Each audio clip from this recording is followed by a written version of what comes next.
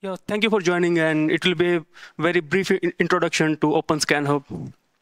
So let's set expectations. So I'll mostly talk about how to use this service. I'll keep this talk very simple. I will not go into the depth of static analysis, and I'll take questions at the end. My name is Siteshwar. I'm a package mentor in the RHEL group at Red Hat. I've been involved in a number of projects in the past, and currently I'm one of the active contributors in the OpenScanHub project. So what is OpenScanHub? OpenScanHub is a service. It can do static and dynamic analysis, but I'll mostly talk about static analysis in this talk. And it's open source, it's licensed under GPL. It's not limited to any specific programming language. It can scan any type of code. And the scanning of RPM packages is fully automated. You just give it this RPM, and it will automatically do the build and give you the results. You don't need to specify how to build the SRPM. And one of the key features of OpenScanHub is the ability to do differential scans. I'll talk more about differential scans later in this talk. And it's extensible. I will not go into the details of this.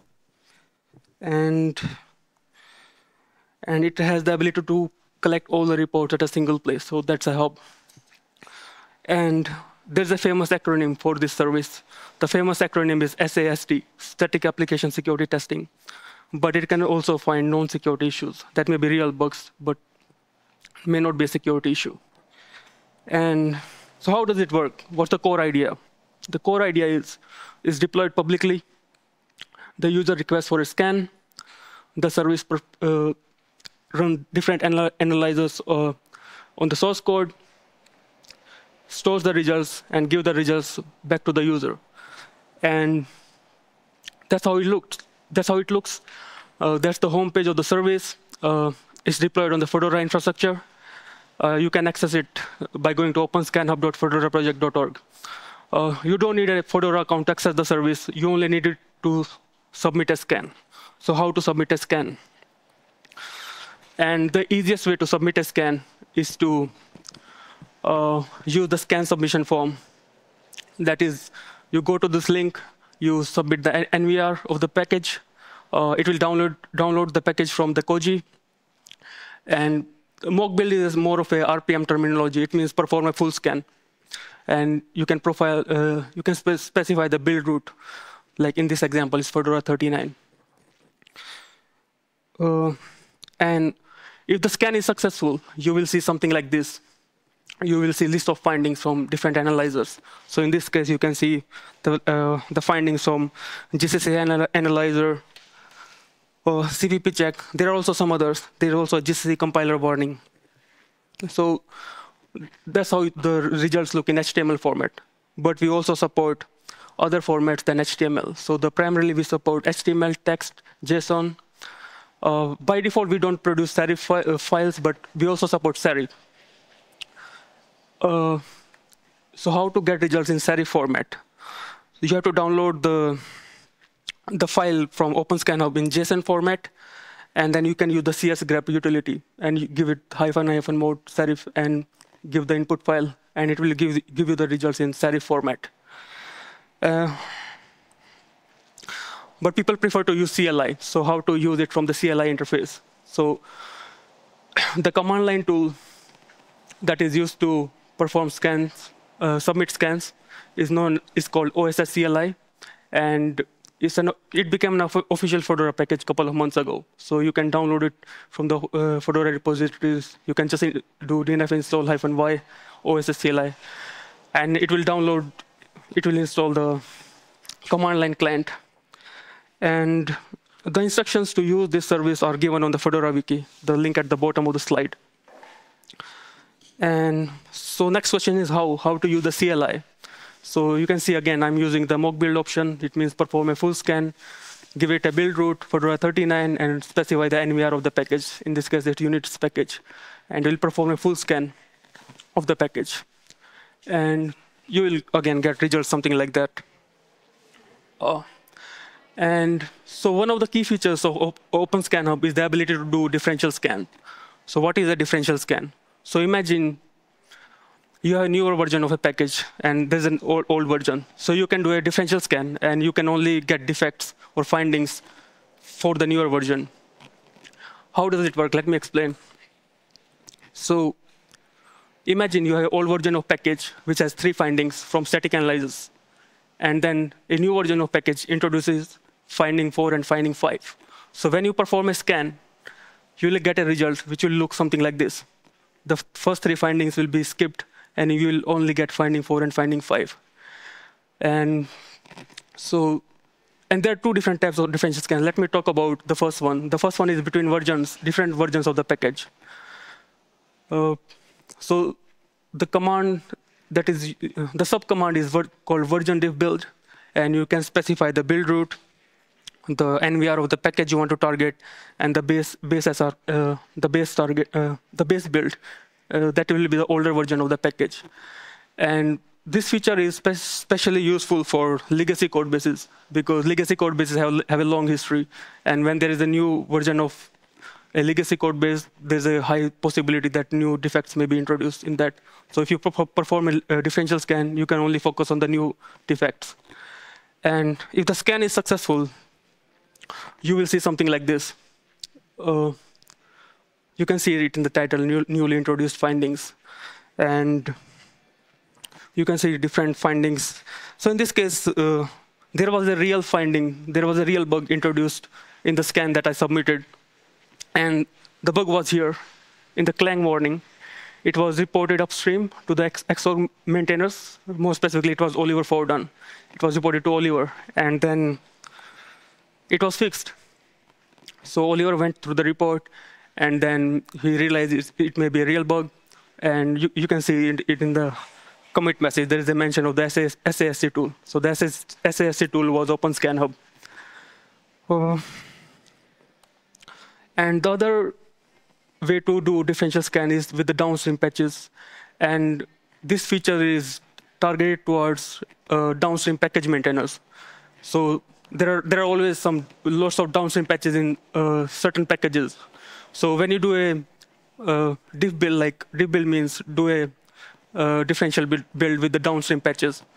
And then you can only, the package maintainer can only focus on the findings of downstream patches. The upstream ones will be skipped.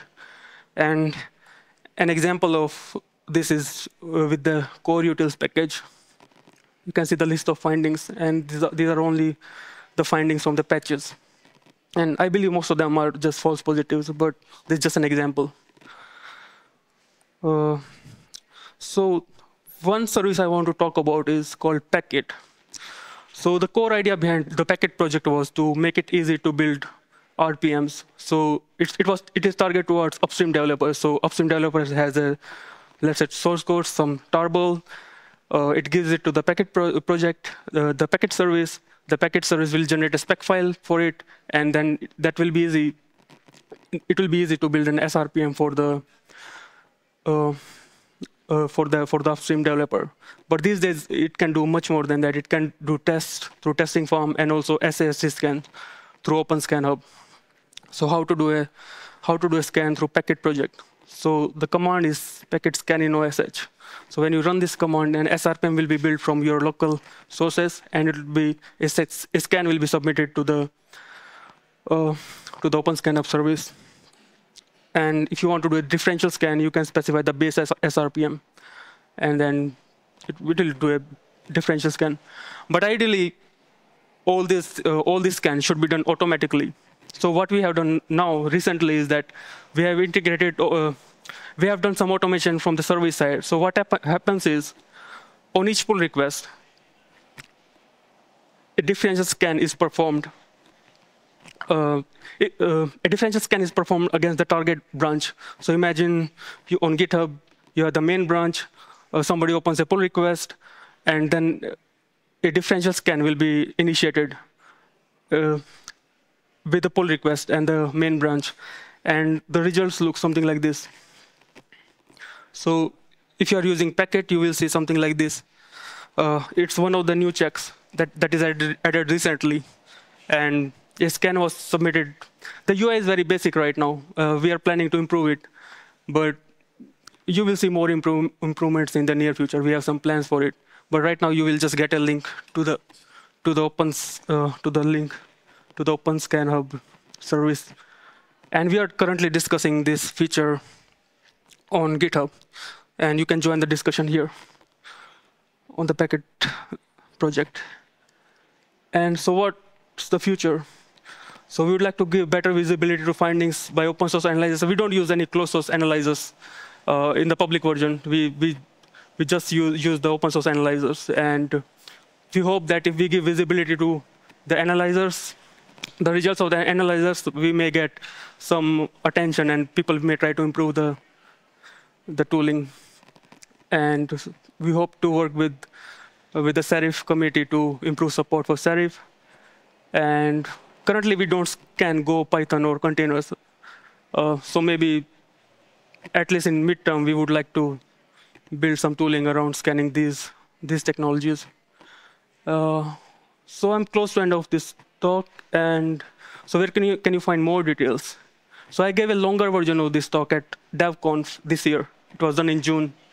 And there's a video recording of the entire idea. It's a 30 minutes talk. So if you want to know more details, you can watch that talk. And if you want to read something about it, like OpenScanHub, when we made the project open source, I made a blog post, introductory blog post about it. The first one is the introductory blog post. The second one talks about the integration with Fedora and Packet. And the third one is the blog post from the Packet team when they announced the integration with the OpenScanHub. And this is the homepage of the project. And you can find more details there. That's all. Thank you.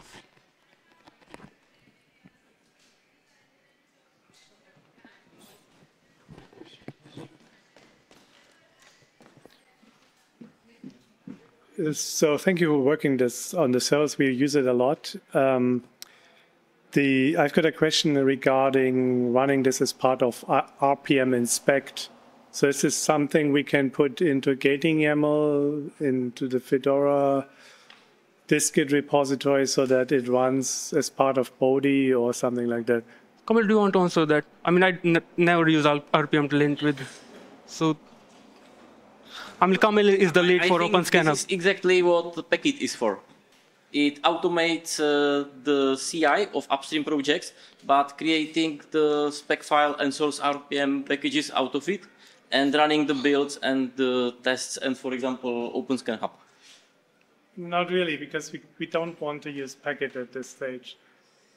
So we use Bodhi or the downstream tools, and those, especially downstream, the tools run very late.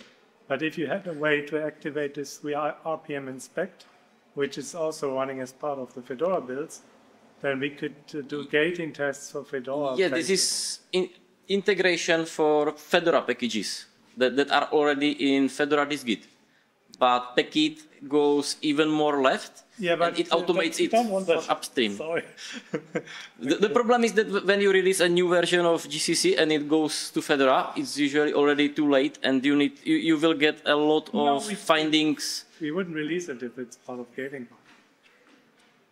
Sure, but how frequently are the projects released? We do weekly rebases. So it's weekly, and the weekly rebase contains a lot of changes. So if you scan each single merge request or each single patch set, then you get the feedback much sooner. Not necessarily depend. I mean, we can take it offline. I would really put something in. OpenScanHub is more or less ready for this, but it is not its job to trigger the scans. It is just a service that listens for the scan requests. We need to put something into gating YAML so that RPM inspect triggers it.